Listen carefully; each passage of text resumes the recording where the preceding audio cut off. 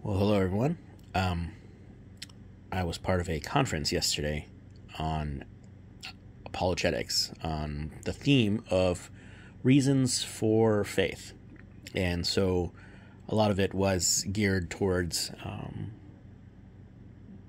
presumably for atheists and agnostics, but I would make the argument, I would make the claim that the real audience is not really atheists and agnostics that are, challenging the basis of faith, but I think the real audience for that kind of apologetics is really individuals who are, hanging on by a thread, perhaps, in the faith, whatever faith tradition they're in, and they've been considering or questioning their faith, whether God exists or not, and so they will engage in or learn from or gather materials from these kinds of apologists who will defend things like the rationality or the reasonability of the resurrection, for example, or that Jesus is God or whatever it is. Usually it gets tied in with theistic evolution, intelligent design, that kind of thing. So I put this luggage together. I don't really have a luggage full of Catholic apologetics materials. Although I was thinking of an efficient way to bring these books, just in case I wanted to use them as props or some kind of objects to reference to say, hey, those are some examples of Catholic apologetics books that I've read or have referenced over the years. And of course, there's like hundreds and hundreds and hundreds of Catholic apologetics books out there. These are just the ones that was like foundational to my studying in the mid 2000s. So the resources from the 90s and 2000s around there, and some of the recent ones too. So just to go through some of them here. Now this Bible, I think came out maybe 5 or so years ago, maybe longer. Well, let me start off with this. If you don't have one of this book, there's probably newer versions of this kind of book. This is kind of out of print, but there's still, I have many copies of this. Still, I think I have like 80 copies, but it's basically a scriptural index for topics to, study on Catholic, particularly Catholic doctrines, the Catholic idea of justification, kneel why we kneel, what the Lord's Day, which is worship on Sunday, the body of Christ, Eucharist, all sorts of topics, baptism, baptizing infants. So I met Tom Balboa. I knew Joseph Bondeman. They're both passed away. Tom Balboa over 10 years ago, I think. Joe Bondeman, maybe 3 or 4 years ago, something like that. Anyway, I have like 50 copies of this, so if you want a copy of this, let me know, and I'll send it to you. So, it's locally published, so you're not going to really find it anywhere else. This Bible is Catholic Apologetics Bible, and there's many of them out there, but this one's put out by St. Benedict Press, or TAN. Right? So it's the Revised Standard Version, Catholic Scripture Study Bible. I got it like last year. So a lot of different features in them, but it has, apologetics materials, articles, pretty pictures. It's a pretty good Bible to have. On one of these pages, it has a topical, kind of like that purple book, has a topical index for apologetic scriptural passages. So that might be a good Bible to carry around if you do apologetics. Now, this book by Peter Kraft, this is like general Apologetics is not Catholic apologetics. These are both Catholic authors, Father Ronald DeSelli over at Boston College, but they're basically questions about the existence of God, things like that. These are not like particularly Catholic questions that are being answered. Of course, it's good to have a catechism of the Catholic Church. These books are like the classic books by Robert Sungenis, very well regarded in the apologetics world many years ago. Many books have come after that, but these, I think, have, stayed helpful, I think, for folks that are still looking for these titles. And we still carry them at the Robert Sungenis store. So Not by Bread Alone is about the Eucharistic sacrifice. Not by Scripture Alone is tackling the Sola Scriptura issue. Not by Faith Alone tackles the Sola Fide issue of the Reformation. So every question you want to have answered related to justification, got to get that book. Everything you wanted to learn about, defending the, or not defending, but refuting the idea that Scripture alone is our only authority as Christians. This is a good book by Patrick Madrid about prayers to saints. Any friend of mine is a friend of God. Prayers to saints, the communion of saints, things like that. Now, this is, I think, perhaps my first apologetics book. I don't remember a lot from it. It was pretty high overview, Answering Fundamentalism by Albert Nevins.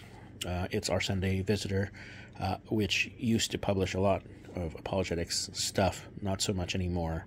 It's very kind of, I don't know what you'd say, but Born Fundamentalist, Born Again Catholic. This was helpful too. David Curry. Mark Shays By What Authority? It's a good book, tackling the issue of what is the authority for the Christian? Is it just the Scriptures alone, or is there a church? Is there tradition? And that's a good book for that. And I think they still have that in print. If you're into like end times rapture type stuff, this was a big deal back in the mid 2000s. Will Catholics Be Left Behind? Tim LaHaye's, I think it was Tim LaHaye, had a Left Behind series that was very popular. They made a lot of movies with Kirk Cameron back in those days. Now, if you want to understand how the early Christians worshipped, then Mike Aquilina's The Mass of the Early Christians is a good book. If you like conversion stories, this is like 15 or 16 conversion stories by former Protestants called Surprised by Faith, or Surprised by Truth. And I believe that's the first book that Patrick Madrid published back in the 90s at some point. Keating's Fundamentalism or Catholicism and Fundamentalism responds to a lot of the big questions that folks have that challenge the faith. Let's see if I get.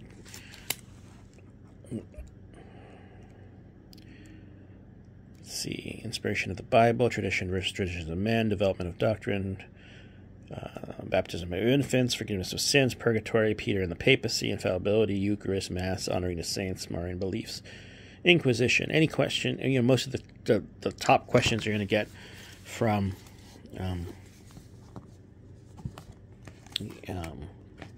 Bible believing, so they'll call themselves Bible believing Christians that want to challenge Catholicism. Now, if you want more topics, you got Essential Catholic Survival Guide by Catholic Answers. That's still a tried and true resource. I recommend that for anybody who wants to sort of high overview study all the different topics on Catholic apologetics. Biblical Roots for Tradition by John Salza. So this is like John Salza's series of apologetics books back published in the 2000s. So this one's about Catholic faith in general, so multiple topics. This one's on the papacy, purgatory, Eucharist. He has one on predestination, but I mean that's pretty obscure. It shouldn't be obscure, but a lot of Catholics don't really get into the doctrine of predestination, so I didn't include this in the suitcase here. And then Jesus, Peter, and the Keys was one of my favorite books on the papacy. I mean, it's not on the papacy per se, but it is like the papal primacy. One of the first papacy books I read. So a lot of it is about Matthew 16:18, Isaiah 22:22, Peter being the rock. A lot of resources, like Protestant sources, commentaries are included here.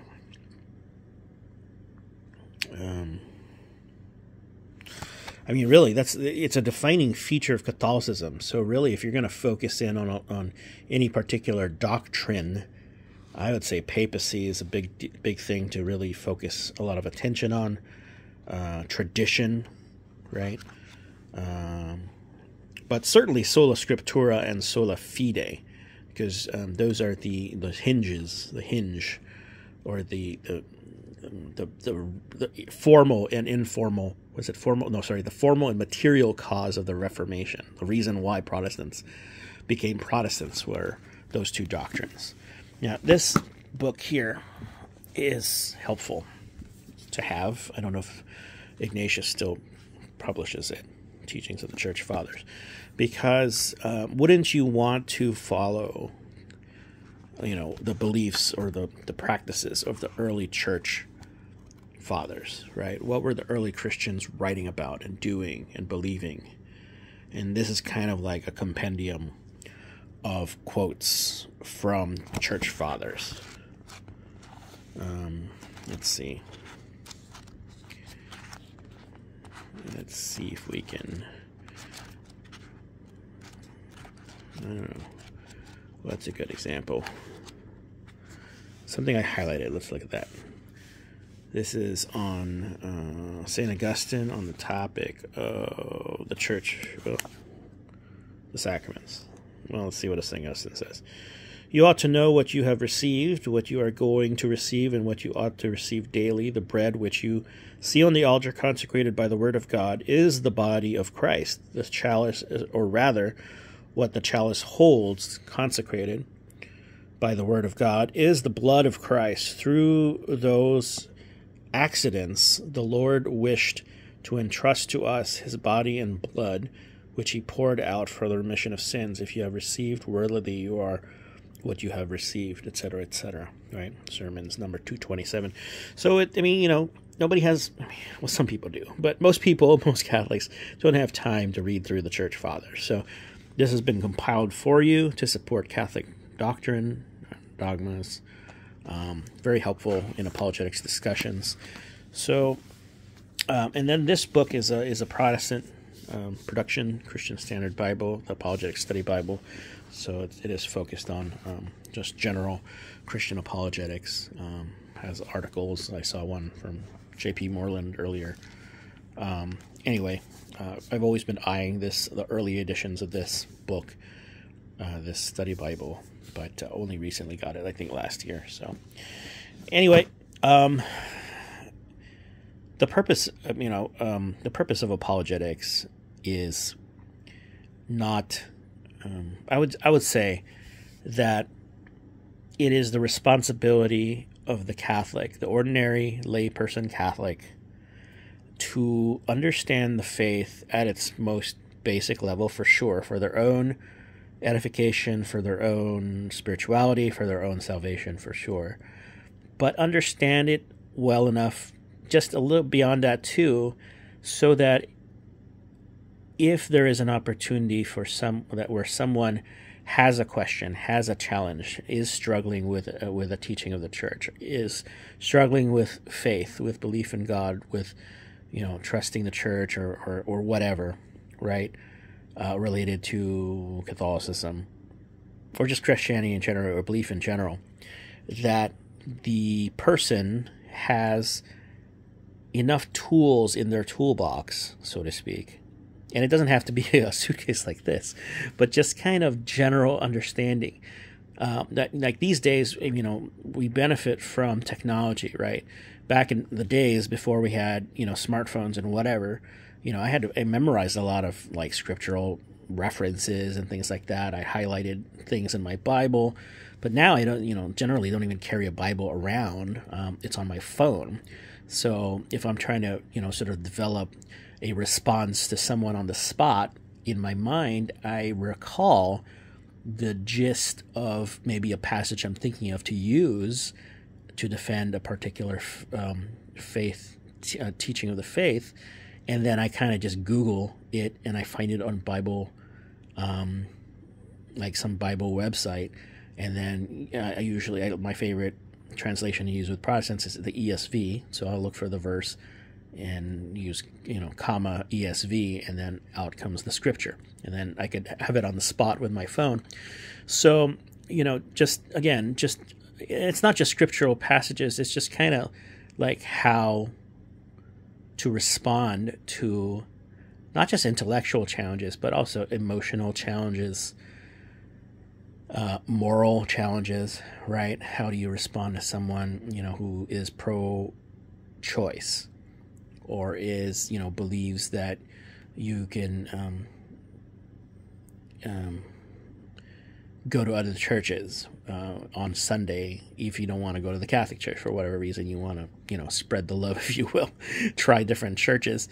Why can't you do that? Like, why is it important to worship on Sundays at the Catholic Church and avoid, any situation where you might be sort of persuaded or lured into joining some other denomination, some other religion, something like that. So it's just being better equipped to understand your own faith, but also share the faith, but also defend the faith if you're being challenged with, why do you call, your pastor father? Why do you pray to the saints? Why do you pray to Mary? Why do you go to confession, confess your sins to a priest when you can confess directly to God?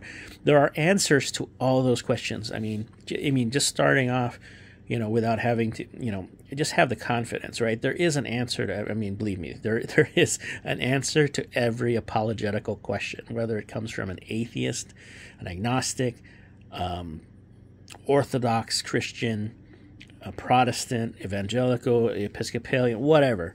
Any challenge, there is an answer to it. You just have to be patient. You might not know the answer right off the bat, but just say, look, let me look into it, rather than, someone shows you a scripture and you're like, wow, I never knew that's what it says. It seems like it's saying I shouldn't believe that the Eucharist is the body and blood of Christ. Like, I shouldn't believe that I should confess my sins to a priest, that I shouldn't pray to the saints or to Mary, right? There's an answer to it, right? Don't just stop there because you don't know the answer. And unfortunately, you weren't taught apologetics, or you aren't taught why you do what you do or believe what you believe. But there is an answer to it. You just have to put aside the kind of pride or whatever to say, all right, that's a good point. I don't know the answer to it. Let me ask my priest. Let me ask my friend who I know knows more apologetics than I do. Let me go to CatholicAnswers.com or Catholic, I think it's Catholic.com, or go to any of the apologetics, folks out there. Of course, my favorites would be Robert Sungenis, John Salza, those folks. But of course, there's plenty of other apologists out there who are popular, and they do a decent job. So anyone, wherever, anywhere, wherever, there's going to be a YouTube video. There's going to be a Catholic Answers article about it. So, stay strong, be patient, look for the answers, study it, and then give the response. All right. And that's it. Until next time, God bless.